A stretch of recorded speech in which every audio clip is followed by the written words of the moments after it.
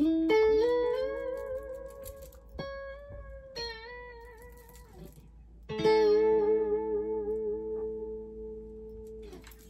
up, everybody? Today I wanted to share this really special guitar that I own with you guys. It's very sentimental to me. This is I think a late 90s 1962 Fender Stratocaster reissued in Lake Placid Blue, and it belonged to my cousin Liz. And you know, Liz played throughout the 90s, and when she stopped, she said, you know, I'm not really playing anymore, Scotty, but you're playing a lot, so why don't you hang on to this for me for a while? And I've been hanging on to it ever since. It's a really great guitar. Like I said, it's a 62 reissue, so from top to bottom, it's got the old, you know, Fender style spaghetti logo. It's got a 7 1/4 radius rosewood fretboard, which they introduced on Strats in the 60s. They didn't have them in the 50s. It's got a big chunky C neck, which I find very comfortable. 21 frets, like most of the vintage Fenders. And as far as the color, Lake Placid Blue is a really famous Fender color.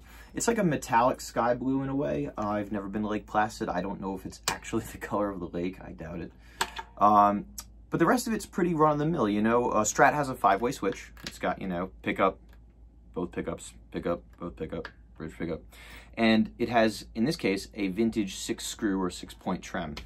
And this is actually the guitar where I first learned to set up a vintage trem to float. And the way I did that was I watched a YouTube video of a famous player named Carl Verheyen explaining how he does it.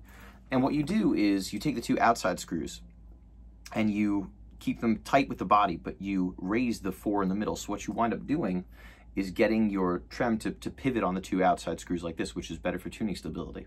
And then what you do in the back, where the springs are, is you match the tension of the springs here with the tension of the strings on the guitar when it's tuned to pitch, so that when you dip the trem, the springs will pull back equally to 0. If you raise the trem, the springs will pull back equally to 0 to where your strings and springs match tension, once again, when the guitar is tuned to pitch.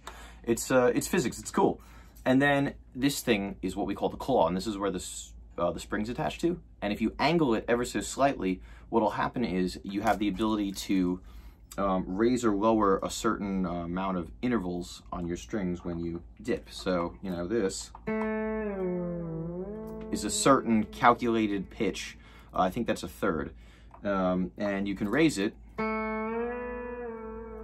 a certain calculated pitch as well, which is very musical and what a trem was kind of designed to do. If you guys like Jeff Beck, or if you have heard of Jeff Beck, he makes great use of this kind of thing. If you don't know Jeff Beck, listen to Jeff Beck. But anyway, I also have some custom pickups in here. These are wound by a company called Rose Pickups from the Bay Area, I think San Fran.